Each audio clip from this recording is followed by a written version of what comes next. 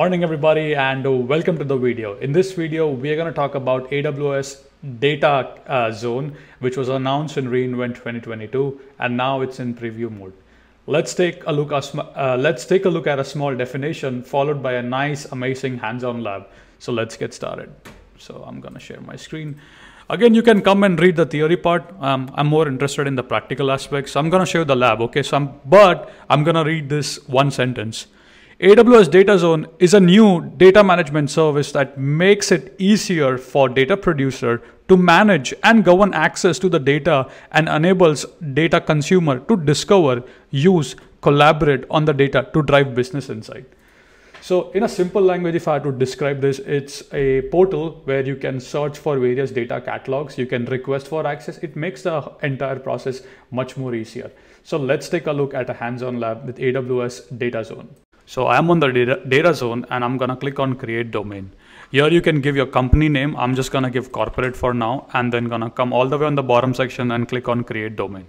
Now this will take anywhere between about 5 to 10 minutes. Once this is ready, we'll have a URL and we'll visit the portal and then we'll basically create a project for a producer and basically we'll see how consumer and any other people can search data and then basically request access. So I'm gonna walk you over that process. So I'm gonna resume once this is once this is created.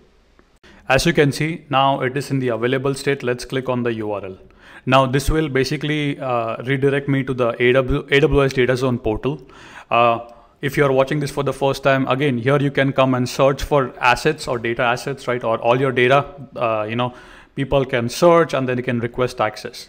So for this project, what I'm gonna do is I'm gonna create a producer and then I'm gonna create a consumer. So let's get started. So browse all project, I'm gonna click here and I'm gonna say producer. This is, let's say this is the person who's gonna produce data. So I'm gonna give it a description. I'm gonna select the domain as corporate, the one that we have. And then basically I'm gonna click on create project. Now this will take about 5 to 10 minutes to set up the project. As you can see, the project is ready and now here you can see the UI, right? Here you have an ability to query the data directly via Athena. You have an S3 bucket, you have 2 glue database created for publisher and subscriber. Now, what we are gonna do is basically we're gonna write a simple ETL job to essentially create a table and then we're gonna publish this data on DataZone so consumer can search the data and essentially subscribe to the data. So let's see that process in action. So this is the S3 bucket. This is, the bucket is created by DataZone.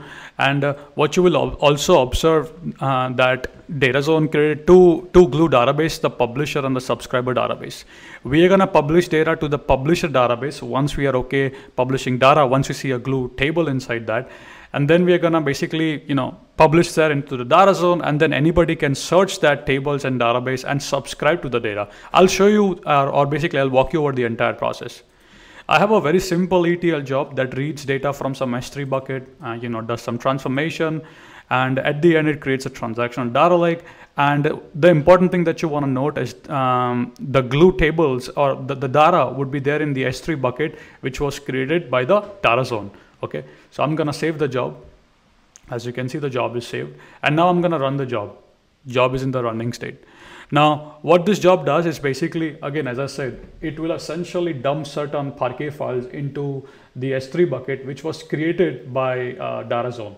So once we basically see the tables in the glue database, we can query the data. Once we are happy, we can publish this table. So anybody can search, these tables, they can read the metadata, etc., and they can request for subscription. So they can subscribe to the data and then you will get a notification. You basically click a button says approve, and then the person can essentially access data. So let's take a look at all that step.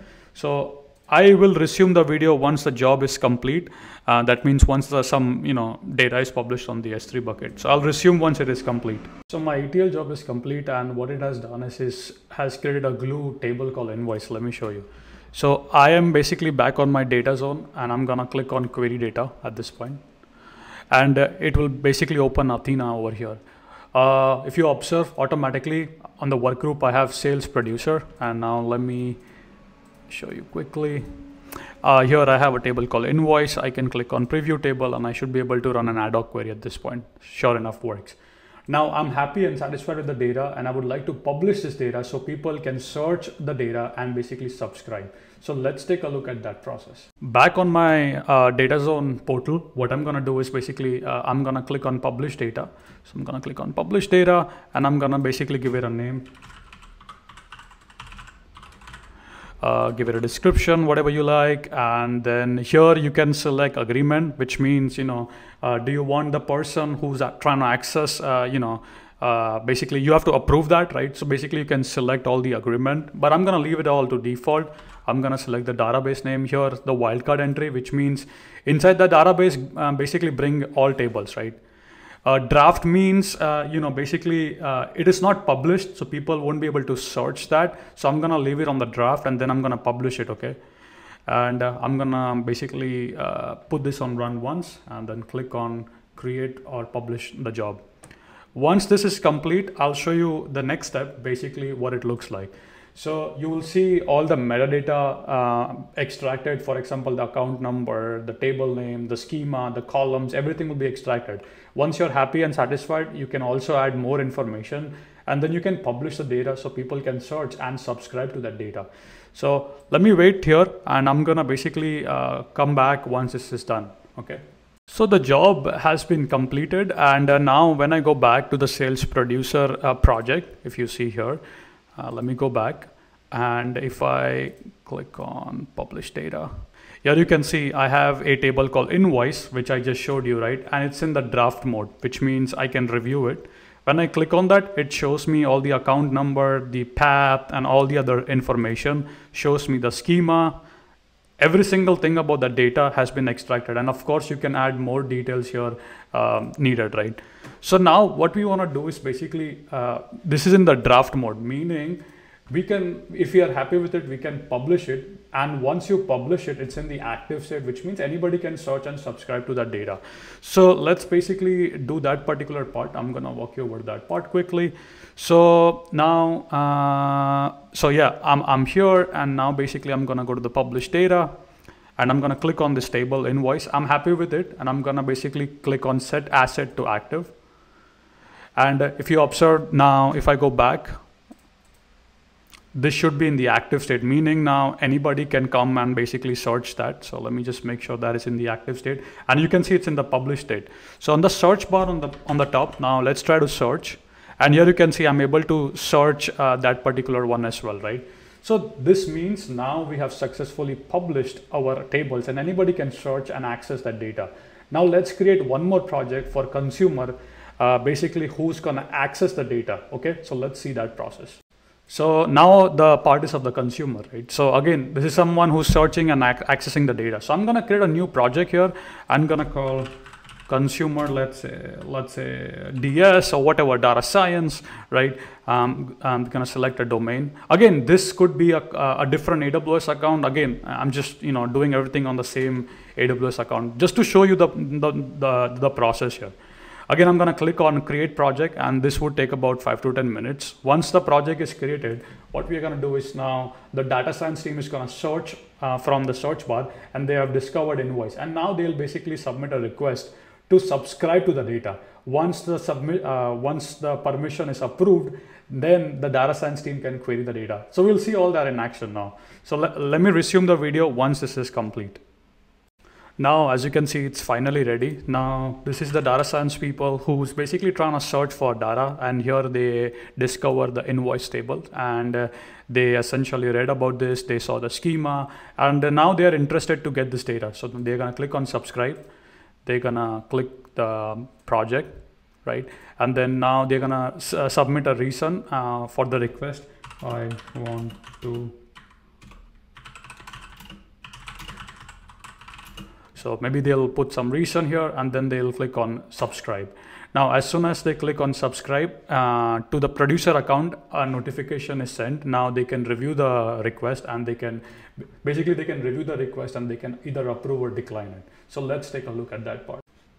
So now basically I can head over to the, this is again the producer account, right? And now I'm gonna go to the publish, and here you can see in the subscription request, they have a request here. They can click on view request and they can review all the detail. Here is the reason why that person wants to access the data. You can click on approve. Now, once you click on approve, what happens is now the data science team gets access to the database, and they can now query the data using Athena or whatever they want to do, you know. Let's see if we can query the data. So now again, I'm back on the consumer data science account, and now I'm gonna click on query data. So again, this is the data science team who wants to perform certain action. And if you observe in there's two databases, right? The pub and sub. So in the sub part, they can see the database here. Okay, so now they can come here, they can start running queries here. Hopefully should work. And here you can see. So this way you can use AWS DataZone. The producer can produce data. The consumer can search the data, request access to the data, and basically collaborate in a much better way. Thank you for watching the video. If you have any questions, let me know. And again, this is still in the preview mode, so there might be, you know, improvements, bugs, right? But it's still in preview. So again, it's a really nice. I strongly encourage you to try it out. With that being said, keep smiling, keep programming, keep learning, and I'll see you in the next video.